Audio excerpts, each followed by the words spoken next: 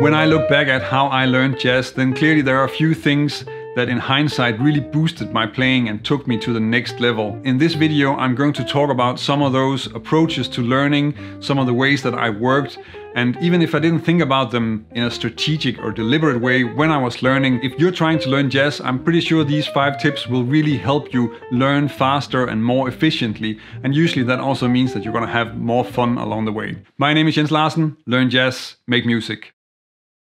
The impact it had on my playing when I went from practicing whenever I felt like it or thought that I had time to working really with a schedule, a routine, and working on technique and playing on a daily basis was really huge. I still remember going to one rehearsal after starting to do this for a week, and the sea of possibilities that had opened up because I was starting to work on just knowing all the scales and arpeggios and also just playing guitar and making music every day was really a big difference for me.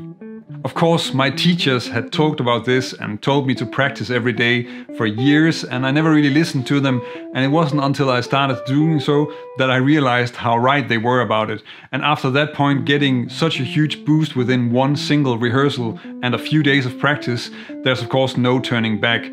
And after then I always worked on playing music and playing scales, if not every day, then at least as often as I possibly could. And this really has to do with the fact that you want to know all the things that you want to play, whether it's improvising or you're learning a guitar part for some song. You really need to know it so well that it just comes out completely without any effort. It has to be completely natural. It has to be like riding a bike.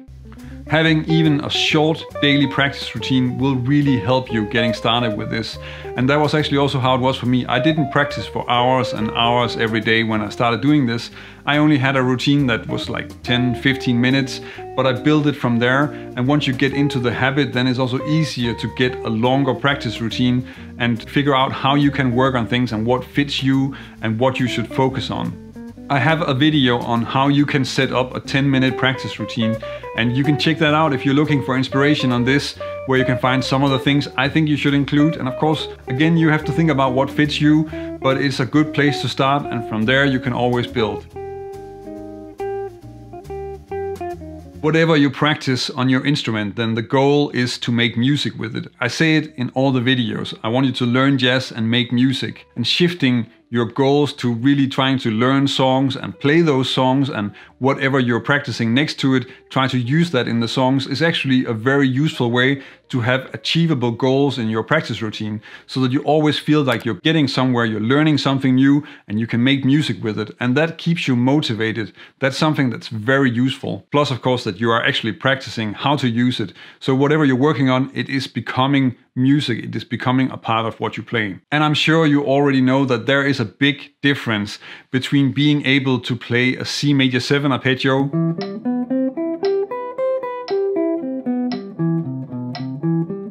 and then also being able to use that in music and play lines like this.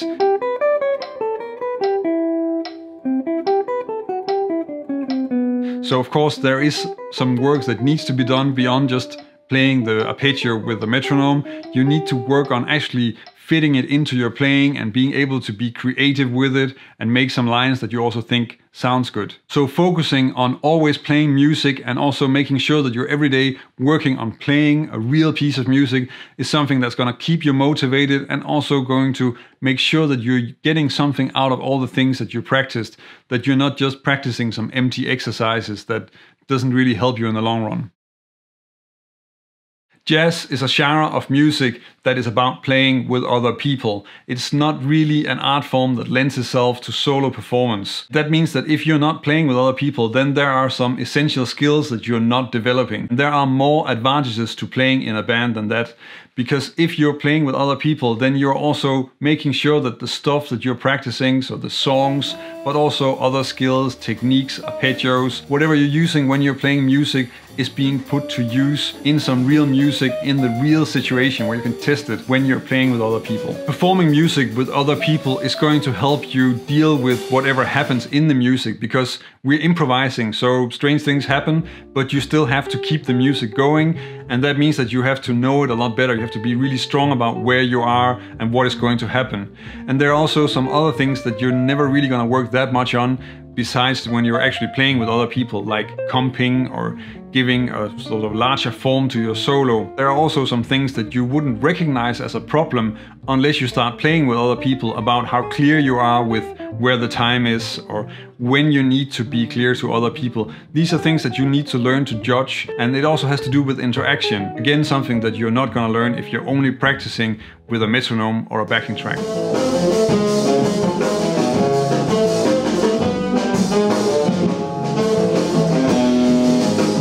For me personally, but also what I see with most of my students, it's also about staying motivated. It's fun to make music with other people, and you're responsible for playing your part, and if you don't know what to play and you can't do it, then you're wasting everybody else's time. So that means that you're gonna work harder and you're gonna progress a lot faster. I think for me, one of the things that really made a huge difference when I started playing jazz was that I decided to go with a bass player and play in the streets of Copenhagen. That meant that I was learning a lot of tunes and I was getting a lot of experience, and we always had to start a tune and finish it again.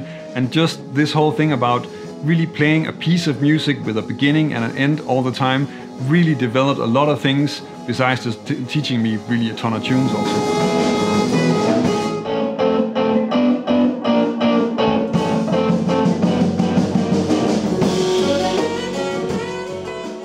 When you learn music, then you need to get to the point where you know it so well that you can hear it inside and then get it out on the instrument. That's really the goal. That's when it's gonna sound natural and you really know it. One of the most efficient ways to get to that point is really just to start with learning by ear, because it's a lot easier to just get something in that way and then also get it out onto the instrument than trying to analyze your way and then hopefully it will eventually be something you hear. And this was true for me as well. I've learned a lot of things and studied a lot of things by ear to become a better musician. And I'm really talking about learning songs, but also really figuring out how to play different songs, jazz standards or whatever I was trying to learn, but also learning solos, because you want to work on vocabulary, you want to figure out what is going on in the solos that you like and try to get that into your playing. And most importantly, for me at least, also learning phrasing and getting to the point where the melodies that I hear inside really sounds like jazz.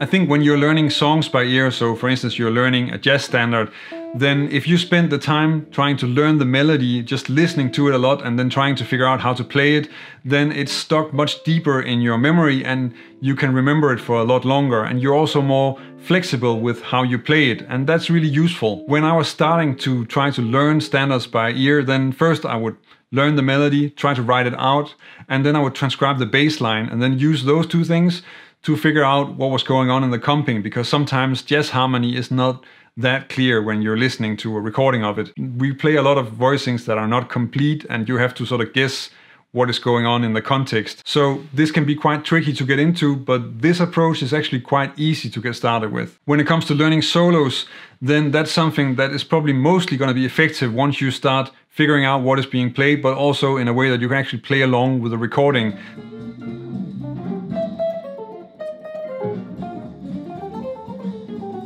So you can really feel how the timing is, how the phrasing is, because I think that's the most important part of learning to play a solo and transcribing solos. At least it was for me. At the same time, you can of course also transcribe lines and then use those, but I think the process of getting those into your ears and into your playing in a natural way is a little bit different than just being able to play it. What I've also found to be really useful when I'm trying to help my students get a better phrasing is to give them not solos because they're long and complicated, but really just give them like bebop themes that are simple, some of the easier hard bop things from Sonny Rollins, stuff like that, because when they learn that by ear, which is a lot more repetitive and a lot simpler, then they still really improve their phrasing. And that's also a great place to start if you think a solo is very difficult to get into because it's long and it takes a lot of work. Even if you're trying to learn a style of music like jazz, that has sort of very well-defined sound in terms of a melodic language and a harmonic language, you still want to have a personal sound. So you want to develop your taste and really be creative with whatever you want to use. You don't want to sound like you're just playing all the cliches of the genre or following some sort of weird rule book. You work on this by always being creative with what you're playing. So you need to try to compose new material and then use your taste to figure out whether you like it or not. This can really help you in terms of taking your playing in a certain direction and get a certain sound into your solos. And when you work on this, then probably you're going to be spending a lot of time composing and also some time analyzing lines and some examples of how this works in the solos that you transcribed, how you get that into your own playing, figuring out how to take it from one part of a solo into another chord, or try to get it to sit right with the other things that you use in your solos, and in that way make it a natural part of how you play and develop your own sound. It's not enough to just spend a lot of time practicing. You also want to be strategic and deliberate about how you spend that time, because that's going to be a lot more efficient and that's going to help you progress a lot faster. If you want to evaluate how you practice and think about some of the skills that you need if you want to play jazz, then check out this video where I'm going over the 10 commandments of learning jazz. They're sort of very general, but they're also really going to help you evaluate whether you're working in the right way or if you're missing something really important that you need to develop in your own playing.